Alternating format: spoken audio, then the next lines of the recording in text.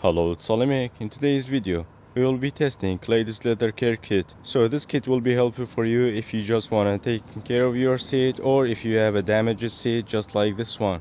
It works on synthetic leather and natural leather as well. I have used this kit before and I had very good result with it. So let's open the box and see what we have. So the first thing I can see is the easy instruction. They always come up with a good idea using picture and a small paragraph that explains what is happening, and you can see here just cleaning and scrubbing with this brush they are providing you and then wiping off. It's really easy with this one. I hate when they send you a long instruction and you have to read everything, but with this one it's really easy. We also have some stickers, that's really nice, and here's the discount code for the next order. And here's some more easy instruction that, for example, the cleaner, how it has to be used, and all these prep and glaze. And what I caught my eyes is the horse brush, which is really nice. They could use a normal brush, but they went to high quality horse brush, which is really good, and we will see that later. Here's the brush I talked about. Just by touching it, you can feel it's a high quality.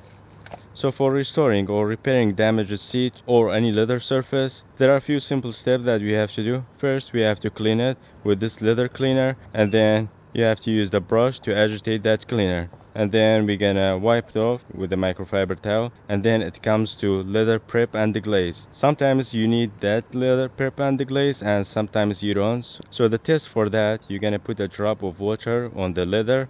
If it absorbs that water, then you don't need that.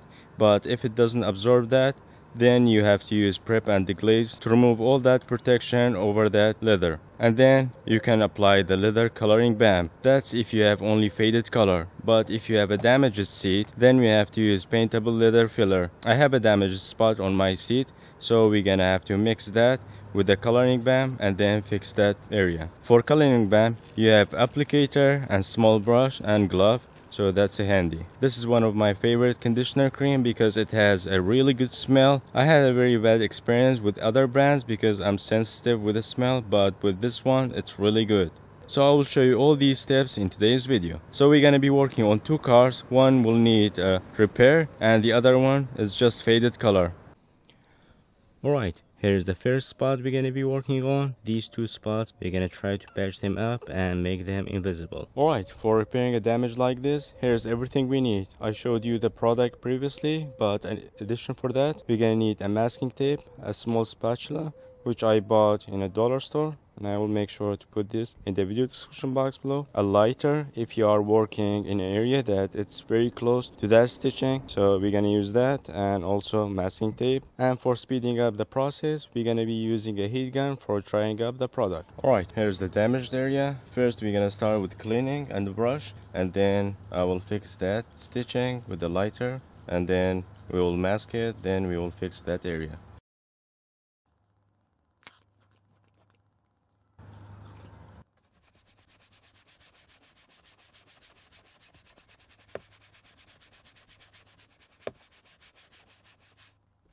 Okay, the leather is clean now. Now I will fix that stitching with the lighter. Okay, next step is the deglazing. So for that, I'm not gonna mask it now. I will deglaze all these areas and then we're gonna use the repairing kit. Now we're gonna apply prep and deglaze.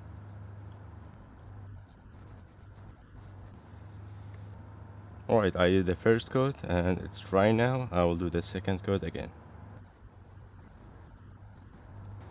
It's already dry now, but we're gonna give it some time and mix our repairing and the coloring balm together so we can have the matching color with this black.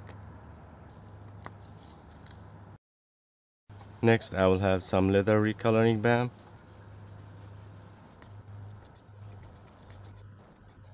Still needs a bit more coloring balm, so it will be way closer than this color. Okay, now we have the closest color to our leather. Before applying, I will apply the masking tape around here so we don't damage this stitching because it's not the same color thread, and then we will patch it up with the repairing material.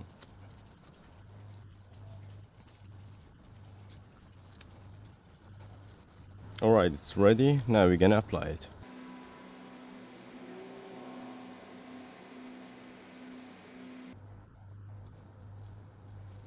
Okay, I found the technique.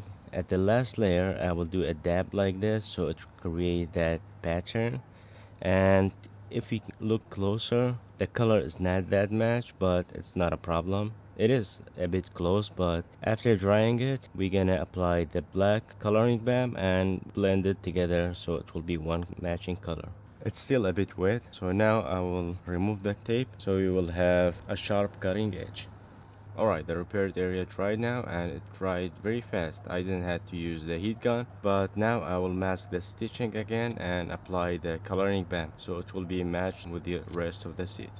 So you can apply the coloring balm with the sponge they give you, but I will try with a brush because I have these lines here and I want to dab it so it creates that pattern on it. But if you have bigger surface area, the sponge will be very handy.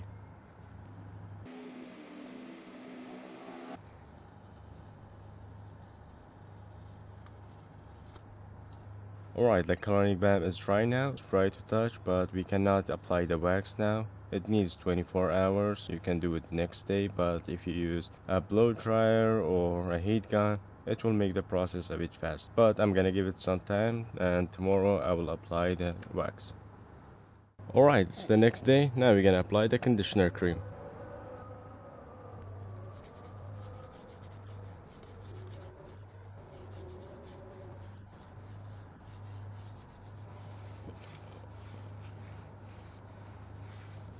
Alright, we are done here. The damaged area is patched now and filled up with the leather filler, but overall the result is very good and the damaged area not gonna be bigger anymore. And here is the before and after pictures how we came to this result.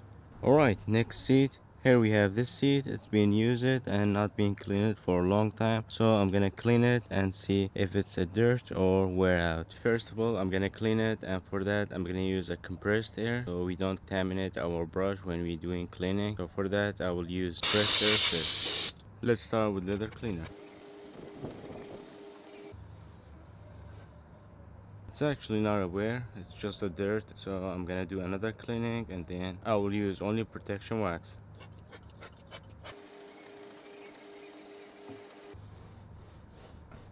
Okay, here's how it looked. It was just a dirt and it's completely free now. But I would like to do a comparison. I will put a masking tape here and clean this side and leave the other side like this.